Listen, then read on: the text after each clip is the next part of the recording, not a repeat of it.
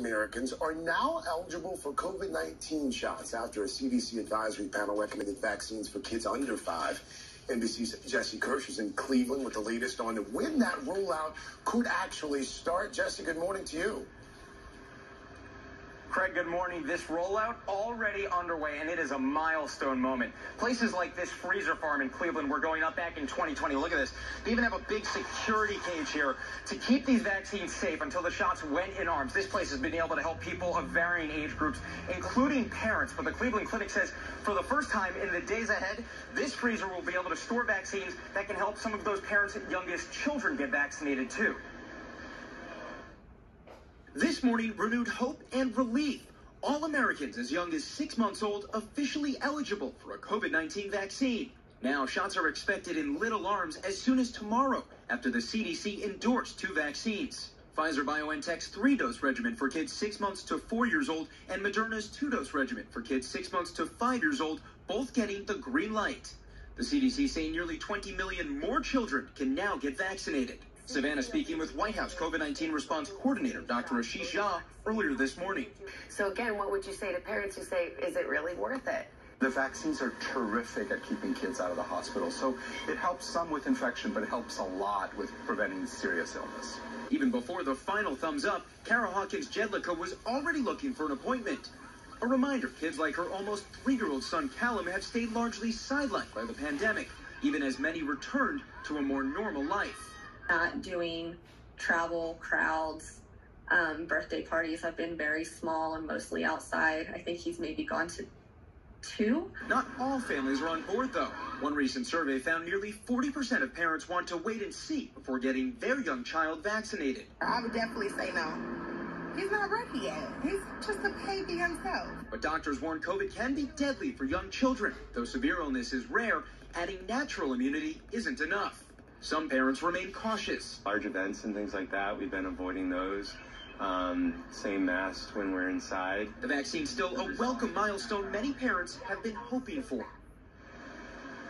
If you are going to get your young children vaccinated, Pfizer and Moderna are taken on different timetables. We have online information on when you would get each of those shots, which again, doctors say can help save lives. Craig? Jesse Kirsch this morning with a lot of parents waiting, hoping for good news. Thanks, Jesse. Absolutely. The blanket of extreme heat and humidity that settled over the plains this weekend is now moving east. Cities like are now eligible for COVID-19 shots after a CDC advisory panel recommended vaccines for kids under 5. NBC's Jesse Kirsch is in Cleveland with the latest on when that rollout could actually start. Jesse, good morning to you.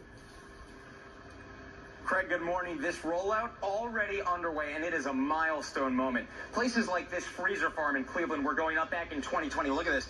They even have a big security cage here to keep these vaccines safe until the shots went in arms. This place has been able to help people of varying age groups, including parents. But the Cleveland Clinic says for the first time in the days ahead, this freezer will be able to store vaccines that can help some of those parents' youngest children get vaccinated too. This morning, renewed hope and relief. All Americans as young as 6 months old officially eligible for a COVID-19 vaccine. Now, shots are expected in little arms as soon as tomorrow after the CDC endorsed 2 vaccines. Pfizer-BioNTech's 3-dose regimen for kids 6 months to 4 years old and Moderna's 2-dose regimen for kids 6 months to 5 years old, both getting the green light.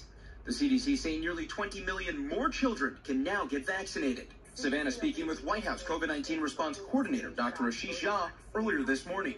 So again, what would you say to parents who say, is it really worth it?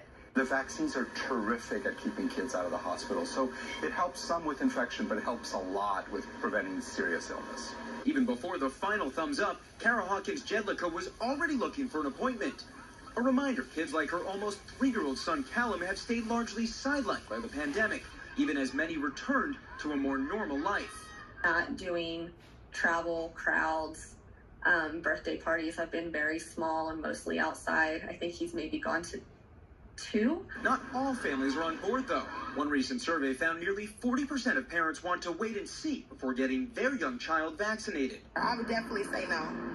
He's not ready yet. He's just a baby himself. But doctors warn COVID can be deadly for young children. Though severe illness is rare, adding natural immunity isn't enough. Some parents remain cautious. Large events and things like that, we've been avoiding those.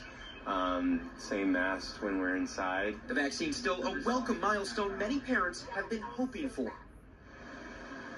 If you are going to get your young children vaccinated, Pfizer and Moderna are taken on different timetables. We have online information on when you would get each of those shots, which, again, doctors say can help save lives. Craig? Jesse Kirsch this morning with a lot of parents waiting, hoping for good news. Thanks, Jesse. Absolutely. The blanket of extreme heat and humidity that settled over the plains this weekend is now moving east. Cities like going into arms of children as young as 6 months. The Biden administration says appointment availability, it might be limited at first, but every parent should be able to get their child vaccinated within a few weeks. The Centers for Disease Control says parents should reach out to their family doctor or visit Vaccines.gov to find out where the shots are going and who they're available for. COVID-19 vaccines for children, they'll be a topic of discussion today for Florida's Commissioner of Agriculture, Nikki Fried. She'll share information with parents on vaccine availability across the state and being provided by the federal government. It was approved by the FDA last week, and the CDC also had a part in it over the weekend. Commissioner Fried will speak in a little more than an hour from now at 9:30 this morning. Since passed, so we'll provide updates on our free WPTV app.